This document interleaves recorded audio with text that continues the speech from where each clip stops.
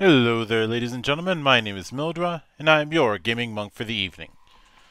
A narrative that I often hear about the alleged world's greatest role-playing game is that nobody plays past 10th level, or that the game gets boring and or too easy after 10th level.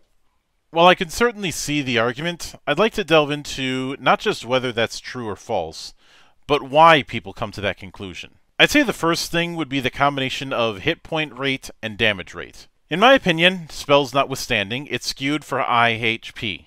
But the damage doesn't scale at a similar enough rate, or there's not enough danger points beyond just whittling down HP. This is what I said spells notwithstanding for, as they're the most reliable means of dispensing damage that will scale. Of course, that puts spell slots into consideration. Point is, the health to damage scaling goes more and more out the window at higher levels. I think this contributes to the boredom feeling, or in some cases, the narrative that 5e goes superhero with characters.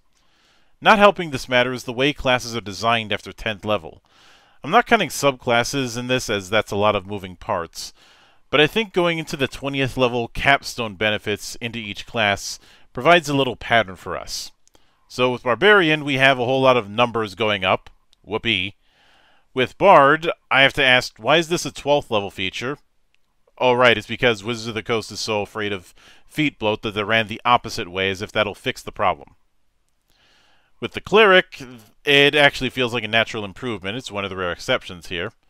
With the Druid, its capstone would be more impressive if Wild Shape wasn't capped at CR1.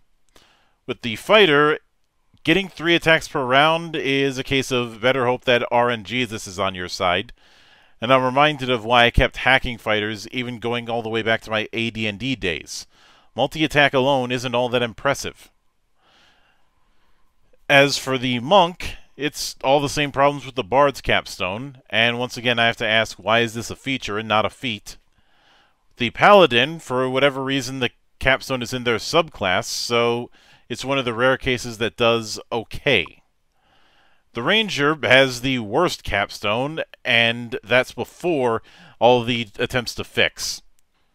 Although the Ranger being snake-bitten is a topic for another day. But even so, this is just another case of numbers go up, using an ability that you might not have used all that much because you're a half-caster. And apparently multiple ability dependency is still a thing. As for the Rogue, it's a decent feature that falls within the class fantasy, but it's still based on that short rest, long rest economy that I've never been a fan of. For the Sorcerer, it has a similar problem to the Bard and Monk's capstones, and it still comes off like a feat than a feature. As for the Warlock, the ability to get a handful of spells back to be able to cast them again, I'd say that feels like an appropriate cheat. As far as the Wizard, 2 free 3rd level spells. Those are probably going to get used as more fireballs, so you'd think there'd be more freebies by this point. The pattern I keep seeing is that things are better served as a feat, or a case of numbers go up, which, considering the amount of work to get to that level, I find to be unsatisfactory. I'm not opposed to getting some static number increases, but I'd rather that be part of the advancement rather than all of it. Now, I asked my good friend Tanner, creator of Heavens and Heresies, about this conundrum, and here is his take. Quote, "So my experience has been, it depends on the group in terms of players and GM. Higher level play requires, in my experience at least, a lot more of the GM. They can no longer use CR as a basis for making encounters. Not that they should have really been using it in the first place. CR as a rubric for challenge tends to not make interesting encounters. CR works better as an indicator amount of stuff a creature can do without help rather than a strict guideline for encounters. From my experience, high-level play just means that the players have more answers to things.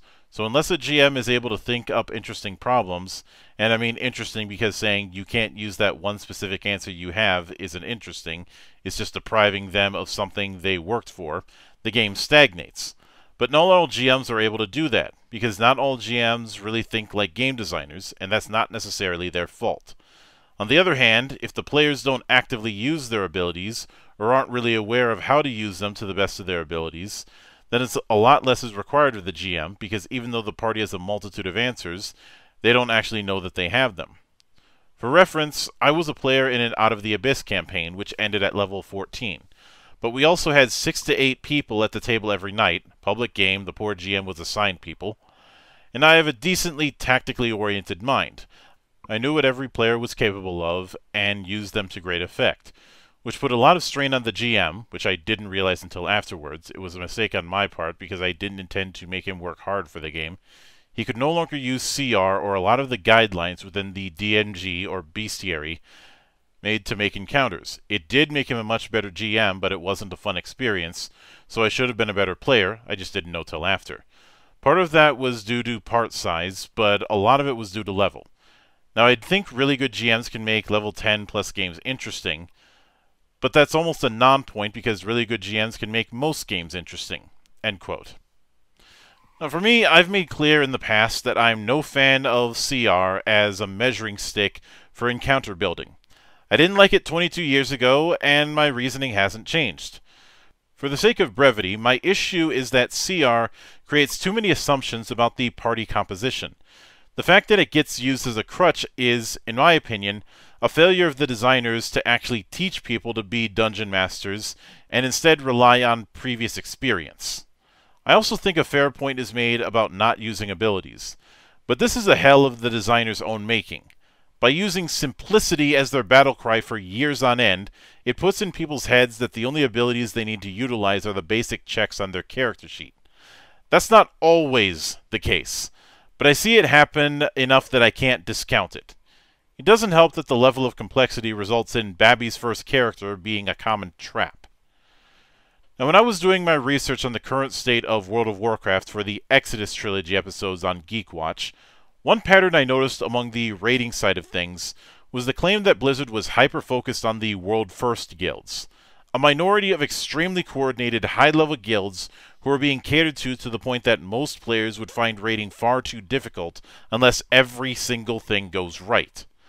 I think D&D has the opposite problem in the sense that they're hyper-focused on the idea that they need to make it accommodating to new players.